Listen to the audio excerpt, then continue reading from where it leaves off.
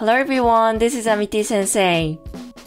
Today we are going to change this white dog here into a zebra. This dog picture is lacking a little flair, so we are going to make some big changes and turn it into a zebra. We'll be using the new app from Adobe Photoshop for iPad. When it first came out, it was really thin on features, so people weren't too fond of it. But lately, things like tone curve, hair clip, and other features have been released to round it out. In photo apps like Photoshop, there's usually a layer function bundled in. We are going to use this function to make this dog into a zebra. As for what a layer is, we have this layer panel on the right here. Right now we only have one layer, and we can make it visible or invisible. Below we have a plus button, and if we keep pressing this, new layers will be added above like this. Think of layers as like invisible filter. By piling these on top of one another, we can make images and generate effects. For example, if you want to change this dog into a horse, we make another layer, layer 1, and choose a brush. Today we'll be going with one called Rough Roller Ink. And then we draw lines on top, like so it looks kind of like a pattern. With this layer 1, we can make it visible and invisible and delete things afterwards too. But if you draw directly on the image like this, we can't make it invisible after, or everything disappears. And if you try to use eraser to get rid of these black parts, it deletes the image itself too. You can tell that it's see-through, right? We definitely don't want this. We want to keep the image below as is and draw on top of it. So we are going to split into layers and go from there. First, choose the new layer, layer 1 that you just added, and then we are going to draw the zebra stripes. Rather than trying to make it really neat, let it be a bit messy. It's more realistic that way, like this. Even those rough parts just make it look more real. Just keep on drawing the stripes like this. If you can, it's always better to draw while looking at a picture.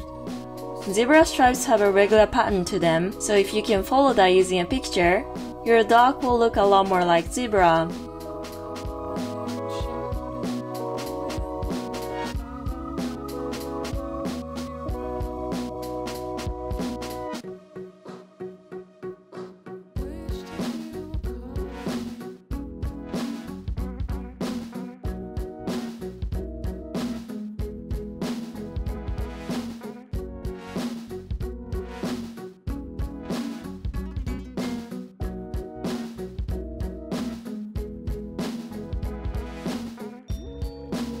We'll end by doing the face.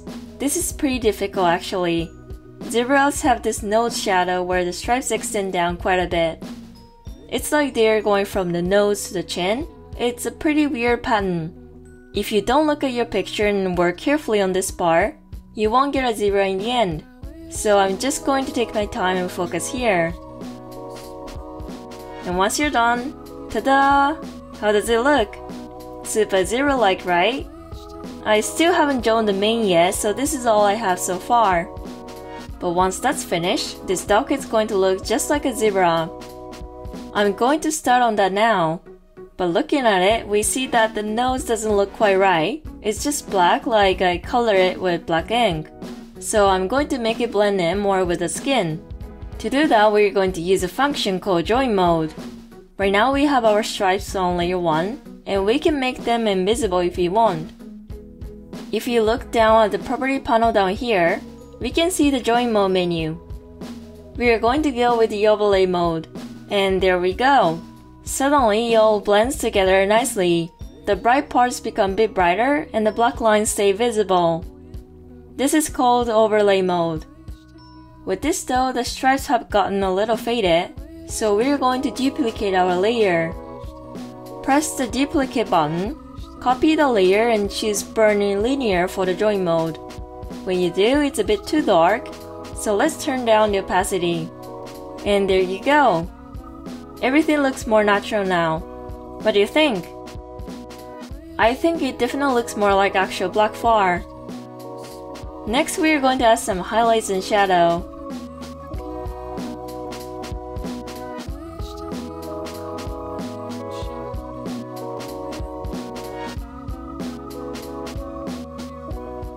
Finally, we are going to add the mane.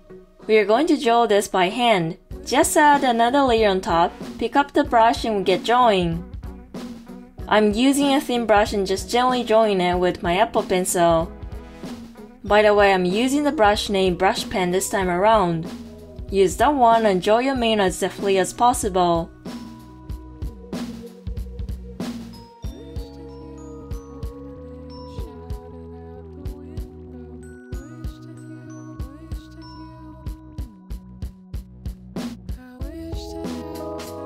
And with that, we are finished.